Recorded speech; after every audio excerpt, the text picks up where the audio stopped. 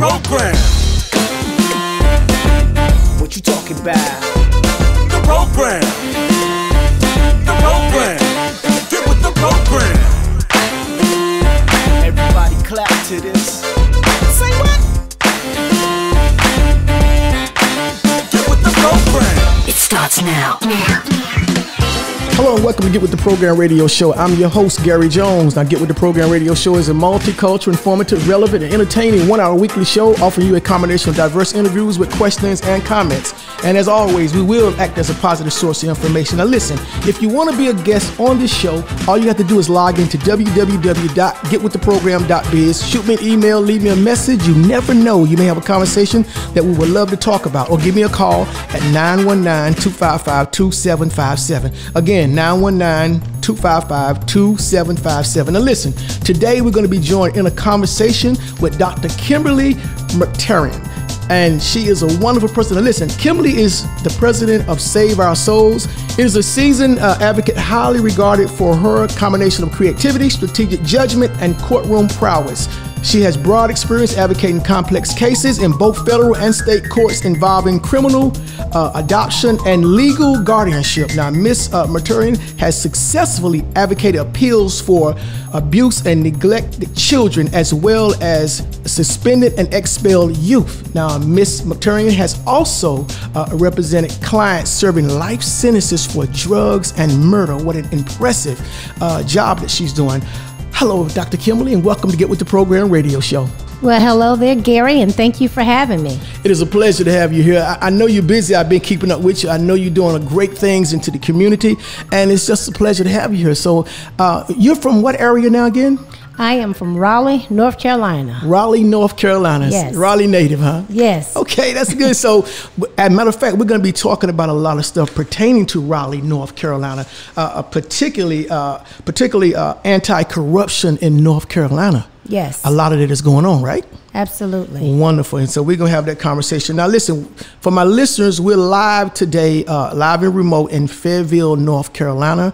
And we're doing a wonderful job down here. So I'm glad everybody's tuned in. But listen, we're going to get right into this, Kimberly. Now, when we talk about anti-corruption, what are we talking about? I think what we're talking about is a system that has revised colonialism and modernized it into a format by which it can oppress its prey. And they've done that economically, strategically, spiritually, and they've also done it educationally. So it's almost like a dyslexic system for one, but a forward and progressive system for another. I see. So it's actually, is this by design? Oh, yes, absolutely. Okay, well, who would you say designed this? Well, again, we're dealing with a white supremacist system.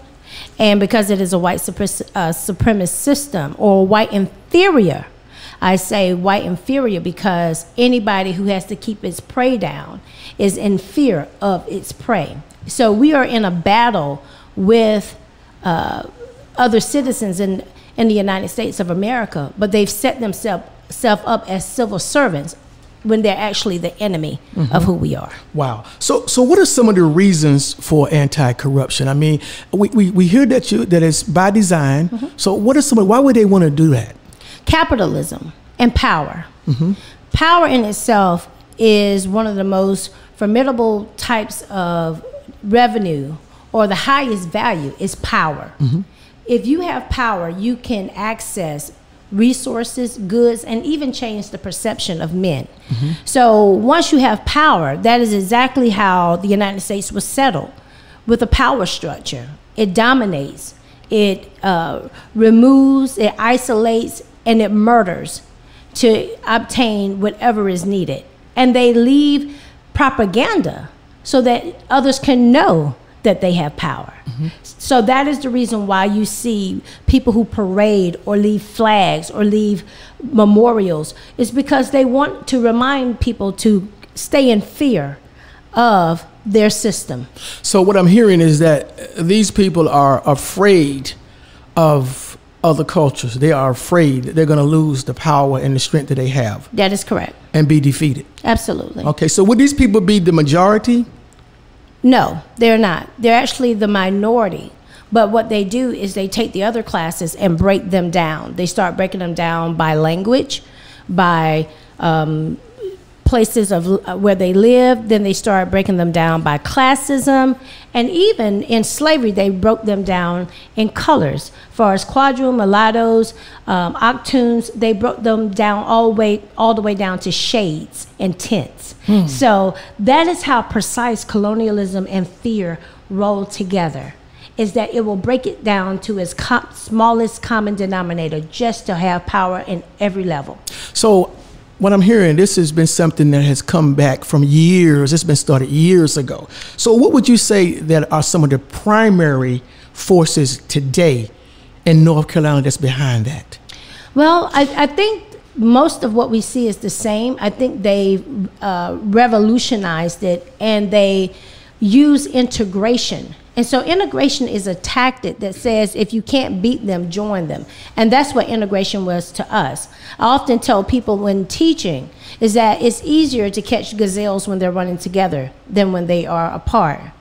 So when you have all blacks that are together, it's easier to bomb a church, versus if you integrate them into a church with others, it's hard to bomb all black people. So you cause fear and domestic terrorism to the point where you force us into integration, and then you ostracize us. And that is a key element of war tactic, is to ostracize your prey.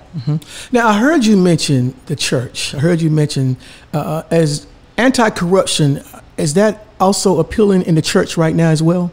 Yes. Absolutely. What we know is that the church in past time or religion was used as a tool to make the other cultures docile, because there was really no human entity that was powerful enough to go up against those who set themselves up to be full of ammunition and full of power with the legal rights to do so.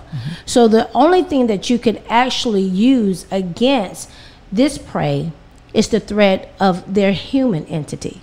And that is the fight and strategy that you saw used with Dr. Martin Luther King, where he appealed to their human side and their civil side and asked them, would you be civil and not brutish? And because that is what they displayed during the 1960s, is a brutish type of behavior. And he used the strategy of humanity, simple humanity. Do you have civil obedience? Do you have restraint as the legal force? Now, with that being said, and speaking of Dr. Martin Luther King, now we're talking a little bit about politics. We're in that arena. So anti-corruption, is it very appealing in the elections? I'm sure it is, but hearing it from you. Well, I don't think America is ready to talk about corruption across the board. I think corruption has to be revealed. And as we see today, no one is bringing these things out. It is fate that is bringing out the corruption.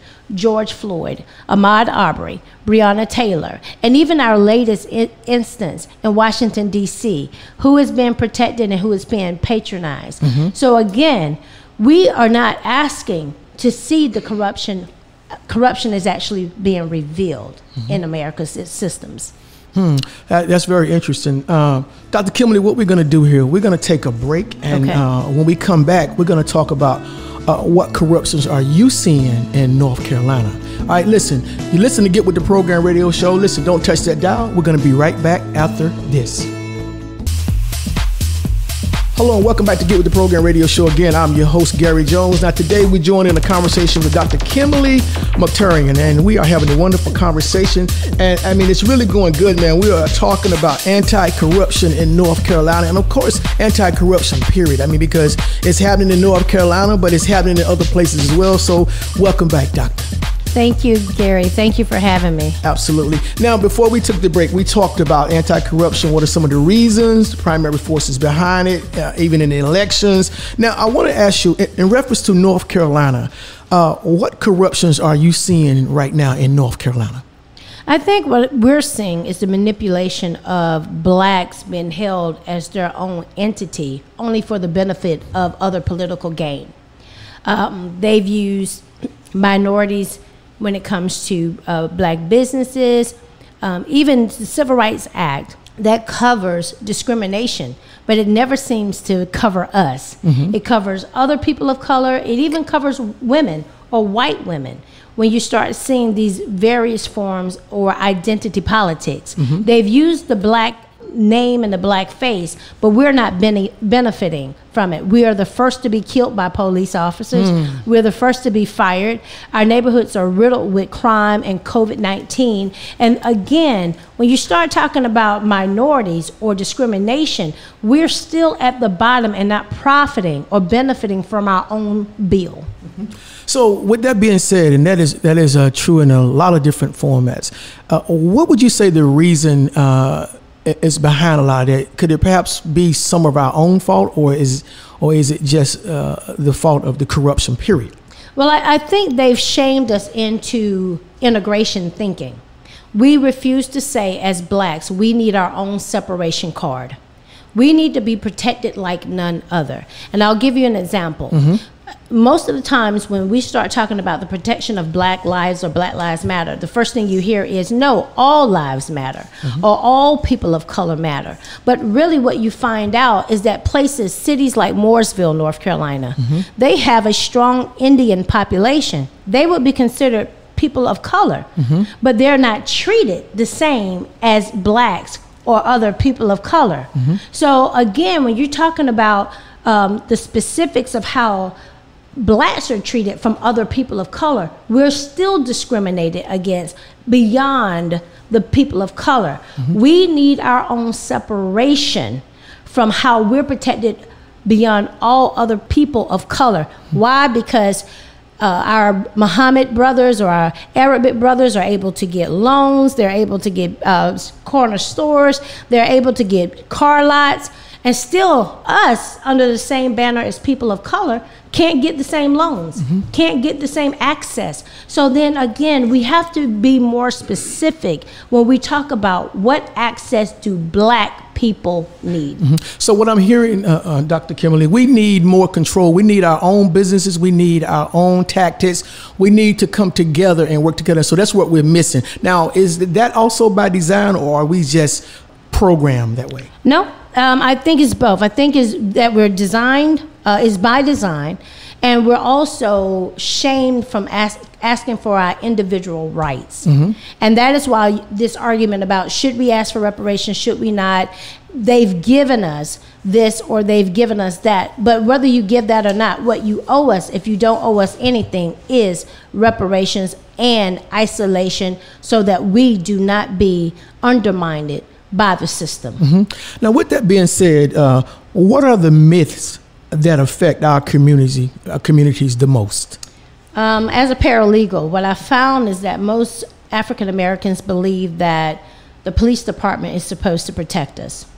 That could not be furthest from the truth.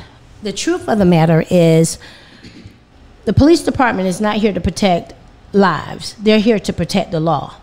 That is why they're called law enforcement. They can only protect what laws are on the books. The only issue that we have is that we don't put laws on the books. We don't create the law because we're too busy learning how to run from the law or avoiding the law or paying the law, but we do not create. And creativity is one of the things that we lack because we're not creating the world around us, so we can't put laws to govern the place that we create. We're in someone else's world, so they create the laws for them. Right, I hear you. So what we're talking about pretty much is political bribery in some instances, because it's money driven behind this. Absolutely. It's all driven behind capitalism. Money, people are put in place. So what I'm hearing, basically, we need more elected officials that are going to do the right thing and be held accountable. Absolutely. And we need visionaries. We need to create a world for ourselves. And then from that is how we create the laws that protect that vision. If you don't have a vision, what do you have to protect? If you don't have anything, then how can you protect anything? Wow, that's good information. What would you like to see a change immediately, or what can be done now? One word, Gary. Formation. Okay. Formation. I remember when I was younger, the elders in my family who did not go to school paid for the education of the younger. When the younger was sent to college, then they built careers that would allow them to reach back and take care of the elder. We have no formation in our communities. Everyone is scattered, they go to school, but they do not come back and aid the community. You can come back to black communities, and though we have black colleges, we have access to criminal justice, we have access to all these other things. However, those black institutions do not disperse or deploy that education back into our communities for the benefit of our community. They just take the goods and they run. And so formation says that you are executed back into your community for a specific goal. We don't have healthy grocery stores, but we have black people in medicine. Wow. With that being said, in reference to leadership, because we know a lot of our leaders have fallen off there. You know, at once upon a time, we had Martin, we had Malcolm, we have a lot of people. We had Brother Minister Farrakhan. We got leadership out here. But what's going to happen? Where do you see this thing going when these leaders are no longer here? Are we prepared? What do you think? Well, I think the way that this thing is unfolding, I don't think we have a choice. I think fate is pushing us to in the wind that we need to be. We don't have protections. We saw that on Wednesday. There is no such thing as a protection. All of that is an illusion. And I think the best thing you can have in chaos is new creativity to be birthed.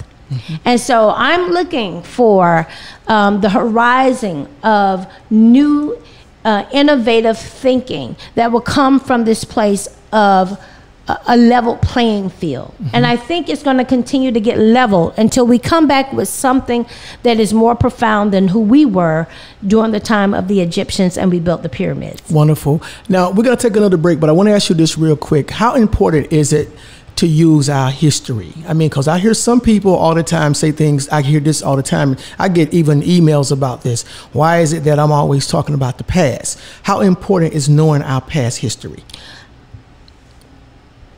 Gary, that is the most profound question I've ever heard. Why is it so important for us to understand our history? It is vital that we understand our history because that takes us into our future. And with our history, you know who you are and who you've become to create what you need to make today.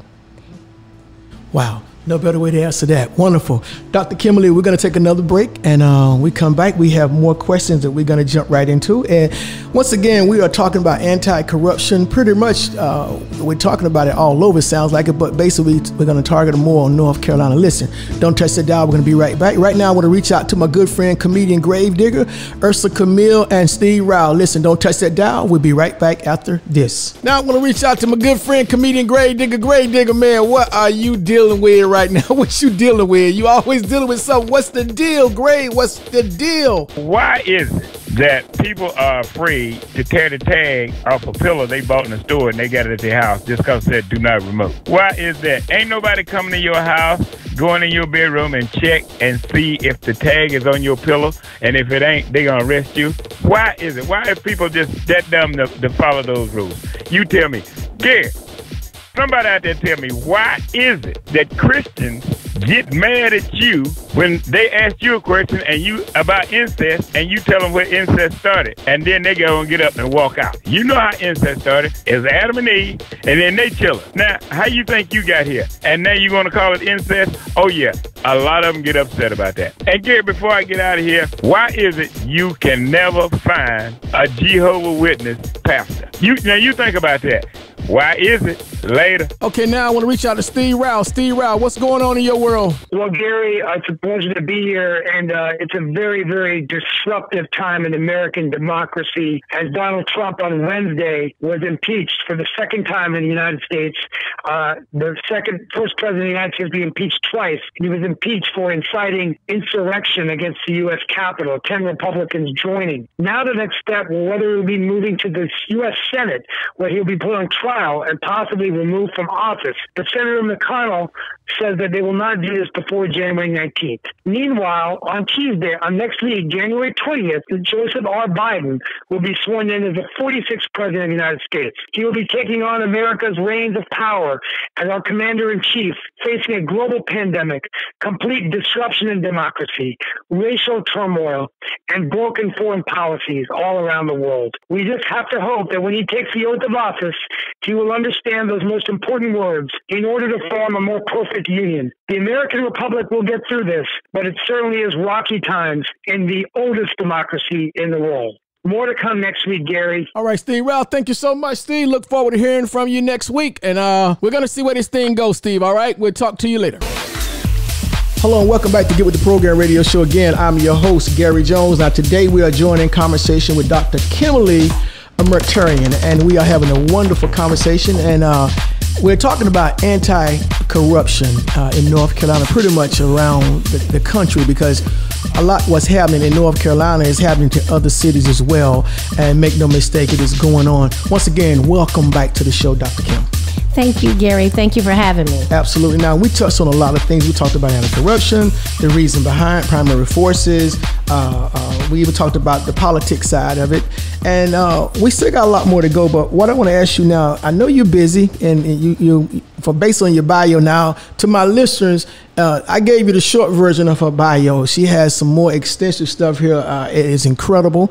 We're going to talk. Matter of fact, before we go into, how can people get in contact with you? Well, of course, they can reach me directly at 919-349-7622. Again, that's 919-349-7622. Of course, I'm in the Capitol. And you can also email me at saveoursonsus@yahoo.com. And we're on Facebook at Save Our Sons Raleigh. So you can reach me. We will be listening for you, and we hope to hear from you soon. Now, real briefly, Save Our Sons. Now, that organization primary focus is? Well, we believe it or not, we actually started out with African American males because that was our target audience. But of course, once we found how capitalism killed everybody, we expanded our borders to so many more. And so that is our aim. Yes, African American males. But then we found that the families were affected by this. Even how economically, when you have one parent in the home, it's very hard to start home ownership. It was just so many different avenues. So we began to start ministering to women and the children and everyone that could have an impact in our society. Now, is this a nonprofit? This is a free organization? It's free for the people? Yes, it's a nonprofit organization. Our donors give us funds here and there, and we welcome those funders. However, those that we service do not have to pay. Wonderful. That's great stuff for the community. Now, what are you working on right now? I know you're working on something. I know we mentioned that earlier. What are you working on? Right now, Save Our Sons is starting our project and our campaign called North Carolina Anti-Corruption Campaign. It addresses the deep interwoven practices within our systems, from drugs to who's actually getting paid for those drugs and where that money is funneled to. Is it coming back to our community, or does it just continue to pay for new tires and new guns for officers?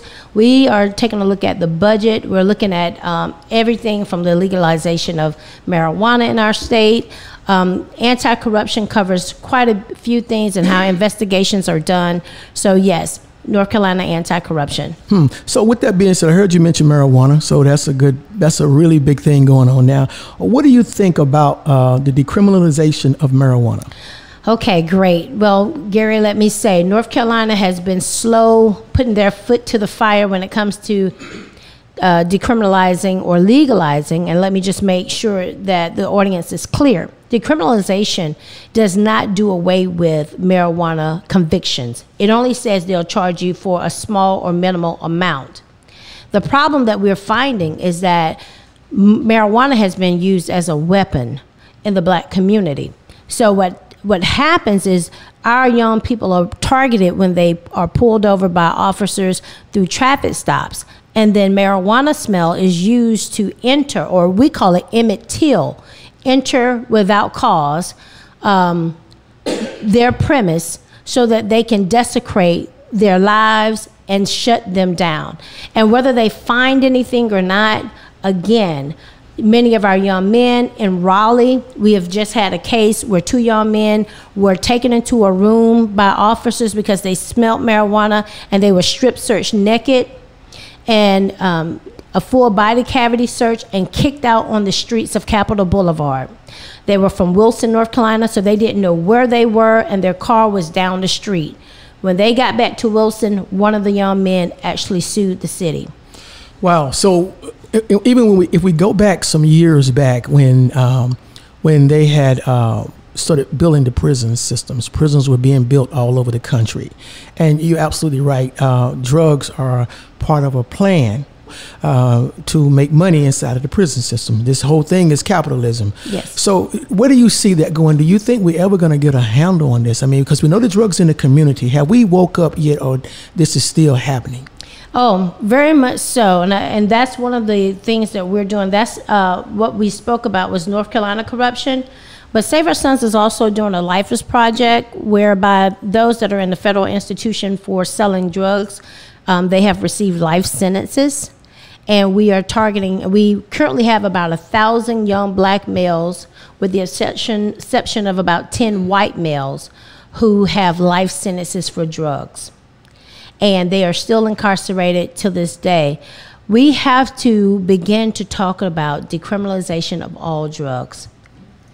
So we need, well, now, of course, we have some new elected officials in office now, and we certainly hope they be held accountable. So when it comes to anti-corruption, who should we hold accountable for this? Should we pretty much hold ourselves, or should we hold the elected officials or the police officers, or is this a whole body that needs to work together and be held accountable? I think we have to look at where the profits are going.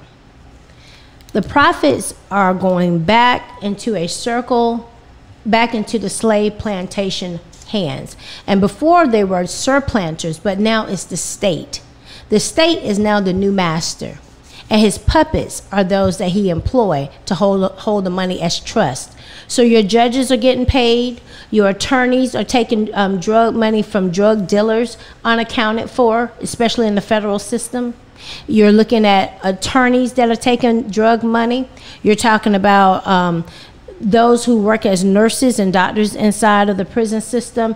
This plan for plantation life is now legalized from a new point of view. It's just now through warfare of depriving a certain population of its resources. That is the first attack on our people, is that you isolated us from resources and repair. Mm-hmm. And that's what reparations is, resources and repair. Mm-hmm. And when you isolate that and you substitute it with substance abuse, that is what you create. Once you deprive, then you can put whatever it is to eat from. And that's what drugs is. It is a substitute of you not repairing and providing resources.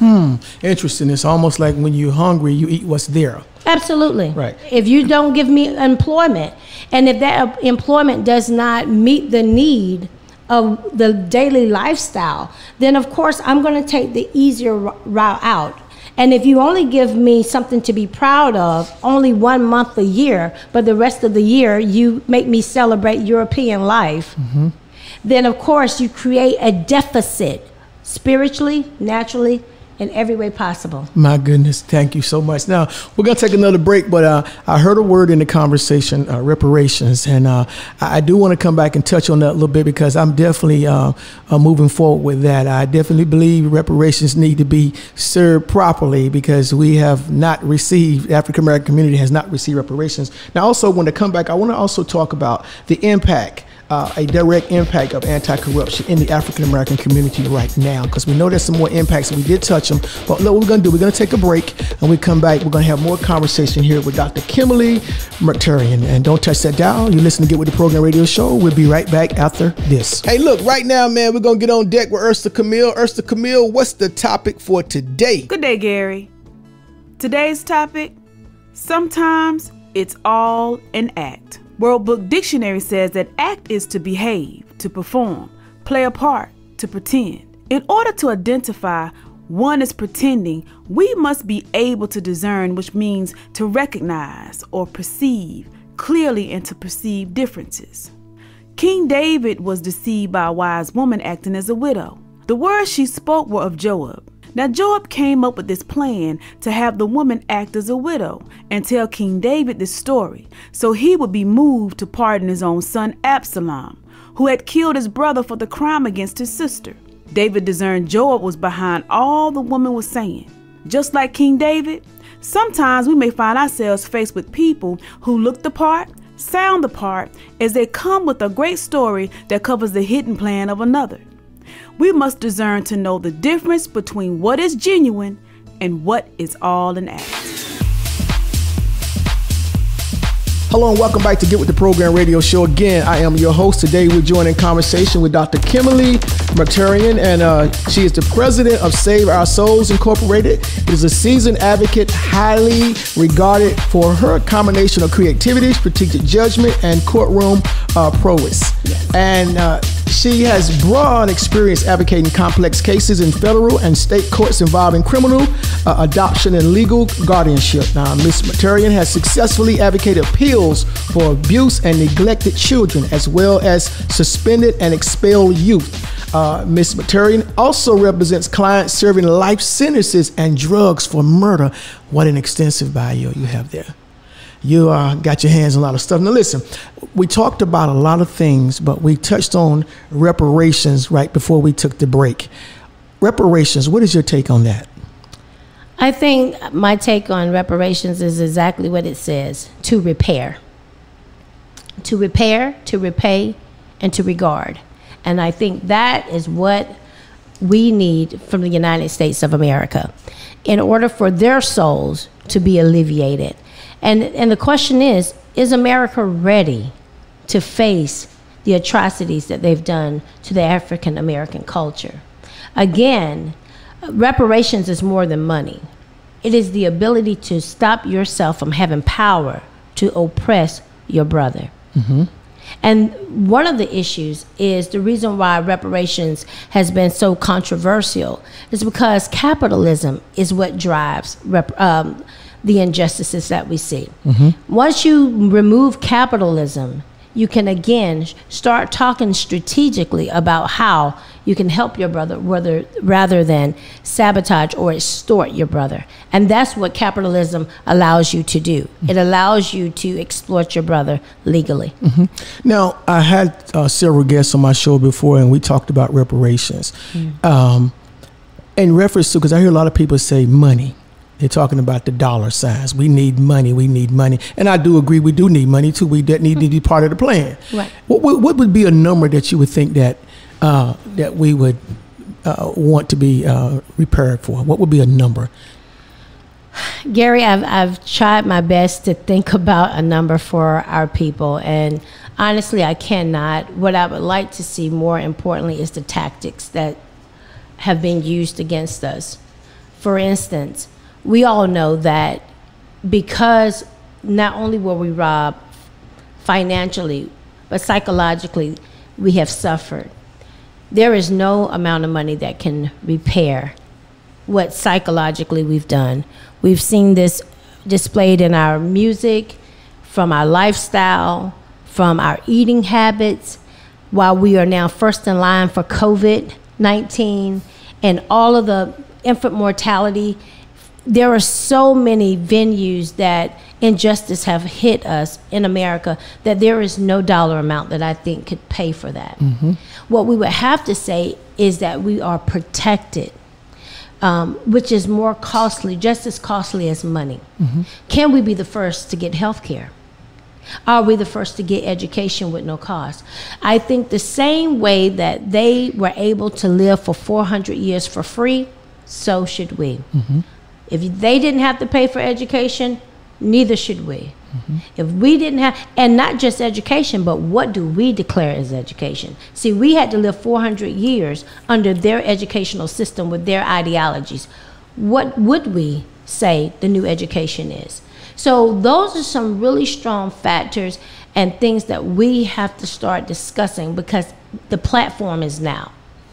Wow, good information. I also want to mention Dr. Muktarian holds a doctorate degree in biblical counseling and theology from Justice Fellowship International, a master's degree in public administration from Strayer, and a bachelor's of applied science from Campbell University. Now, Ms. Muktarian is known for her watchdog approach as it relates to ensuring the integrity of the law. We need that eye.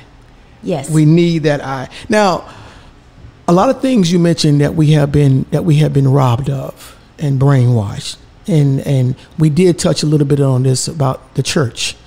Where do you see the church? Do you think the church, the black church, is doing enough to help us be driven away from anti-corruption? I think the Bible judges the church, and what he did say, if I had to stand on the premise of my theology degree, it says that judgment starts at the house of God first. And if we had to determine where we are in America by how the church have handled our livelihoods, then I would say they have failed us. The black church has not been accountable to its citizens, the community, and even to law enforcement, and making sure that the laws that are made benefits everyone across the board versus a few. They have neglected their responsibility and passed on that responsibility to law enforcement versus taking ownership of the black males in our community, the economics of our community. They have taken the wealth and stolen the wealth from our community and dispersed it into suburban areas where their houses cost $2 and $3 million. And they've told the people that if they can do that with God, then they are too successful. And they've created this, they've given their responsibility as well to the foster care system, the Department of Health and Human Services. And I will go back even to say, when they talk about no room at the end for Jesus, there was no room, they said, for Jesus at the end. But now pastors have plenty of room in their mansions, yet they have no foster care children in their homes. Wow. That is very good information, and it's true in a lot of cases, because I even see that myself. You are absolutely dead on that. Now, in reference to police protection, because that's another area, that's another heavy area. Even right now, as we saw the incidents that's happening in the Capitol, you did touch on that a bit early in the program. In reference to police protection in North Carolina, how does anti-corruption play a part in that? Well, again, I think what you said, Gary, we're talking about what is versus what is perceived. And what I mean by perception is that we want to believe that the current police system is here to protect us. But in actuality, the police system was never designed to protect us. It was only designed to manage us. So you have managed property, and we are still looked upon as property. So basically, they're doing property management all over again. They're not protecting property because we don't have any value. The only reason why they had to protect us before, to some degree, is because we were valuable on the field. Mm-hmm. But they don't even call us to work for them. So why would they protect us? Mm. Wow. So we have about a couple of more minutes here. Once again, to my listeners, today we are live on location. We're in Fayetteville, North Carolina, and we're having a wonderful conversation here. Now, I want to ask you this, Dr. Kimberly. With anti-corruption, where do we draw the line? I think we draw the line with the perception of where we are in America. The dream versus the reality. And again, until we as African Americans can take a pill to say, and maybe it's the red pill or the blue pill, but it's the reality pill that says this country was never supposed to be ours. And there is no way to assimilate ever that will cause them to love, accept, and respect us. That is something we have to do within. And even if that means coming out of a system that treats us in this manner, we must be willing to do that. Mm-hmm. To detach ourselves from the lie it's one of the most painful things that African Americans will have to do.